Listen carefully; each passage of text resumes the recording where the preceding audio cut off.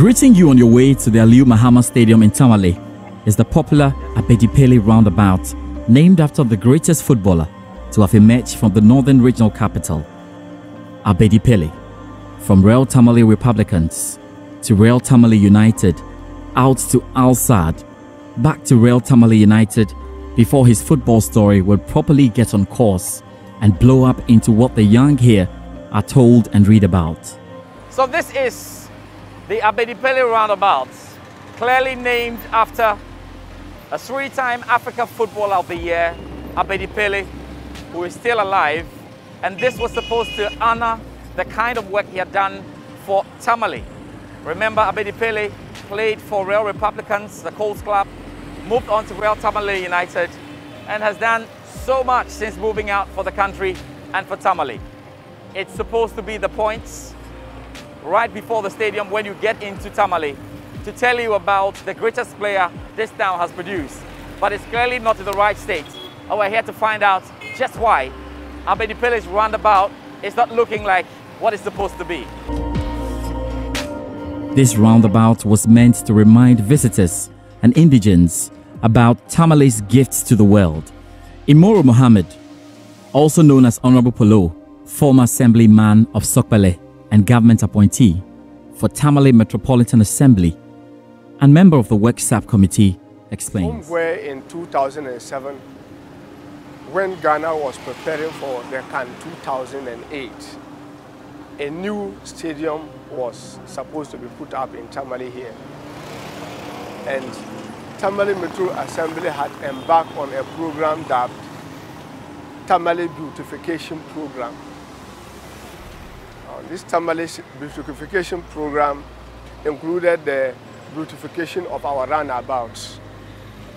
The assembly, led by Dr. Aminu Adam Anta, now Deputy Minister Energy, was the Metro Chief Executive, came together and decided that all meaningful sons of Tamale, born here or outside,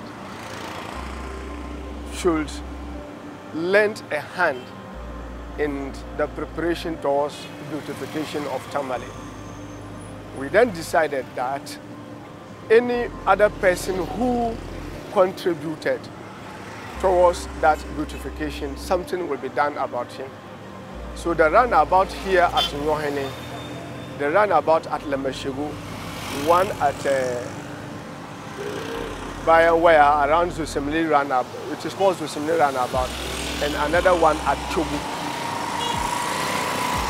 Abedi Pele, Zusemlena, and Dr. Chobu made contributions towards that.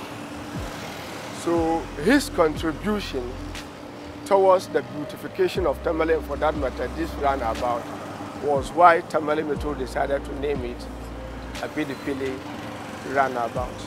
So a statue of him was put there, and later on it was defaced by some unknown people and a hit-and-run drivers. So the hand of that statue was broken. That defaced it, and it was no longer beautiful.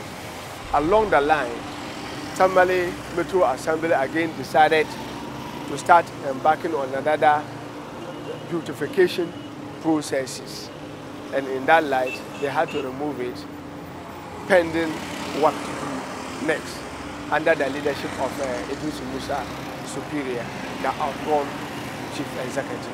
I wondered why this roundabout, which at first sight reminds you of what football means to Tamale, has stood unattended to for years.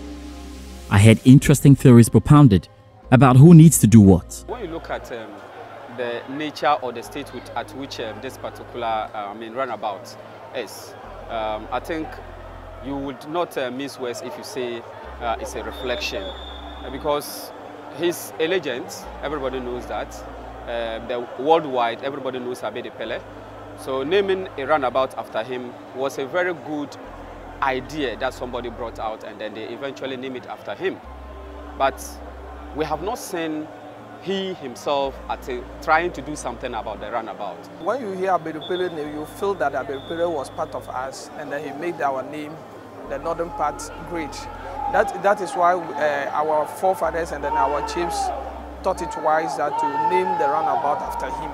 But after that, it looked like Abedi Pele himself is not interested in such thing, or he has not been recognizing himself as somebody from the north. Because if you recognize yourself as somebody from the north, and then the northern people recognize you and name a particular roundabout after you, you always have to visit the roundabout, visit the town, and see how interact with the people.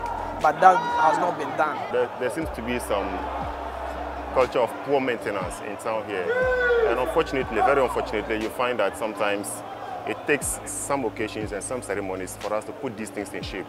And once those ceremonies are done and dusted, then we leave them back to normal, which is quite abnormal because the indigenes themselves demand that and they deserve beautiful edifices in town here. It mustn't take occasions for us to put them in good shape. And once those occasions are done, then we are back to factory settings. It's not good at all. It is a very unfortunate development, given how the guy has impacted on football, not only in Tamale, but in Ghana as well. But the North being his home region, there is supposed to be something better than what we currently see. And so the status the man has risen to demands that every edifice that is named after him lives up to that standard and not below that standard. So for me personally, it is not in good shape. It must be better than this. And it takes something to start. Probably if there is some groundswell of information that goes around the airwaves and wherever have you, that look, the man is big enough, worldwide acclaim. So let's put the edifice named after him to such standards. In this shape, it is bad. I've heard a lot of people saying that Abedi Pele has gotten everything he is today in Tamale, if you like, northern region as a whole. But it's like he has not paid back to the region. And I'm beginning to see the reality in a sense that I can actually pinpoint one or two things that Abedi Pele have done for the northern region. With regards to, and I've heard a lot of people, when you ask them about football in northern region, the first player they are going to mention is Abedi Pele. So if that is the case, and we are not seeing anything coming from his direction, definitely people will feel that there's no need for you to fight for him. So I want to believe that it's part of the reason why we are not seeing that at the roundabout. It's been named after you, and as you can see, it's not good. So I guess he should have, just come to do something about it. And even if he couldn't have, at least the children are there, Jordan, and they are doing good too. So they could just come and do something about that. Unless I'm wrong, expecting the legend to take care of a monument meant to honor him appeared a bit stretched, and begs the question, what happens if he's no more? But the maintenance theory, according to government appointee for Tamale Metro, Honorable Polo, appears to be the solution for now. It would have been much better if he hadn't left it in the hands of Tamale Metro Assembly. At least, if I were him, I would have come to put the statue myself and beautify the place because of the brand name, Abedi Pele Roundabout. I would have done that. Ghana's greatest footballer surely deserves more.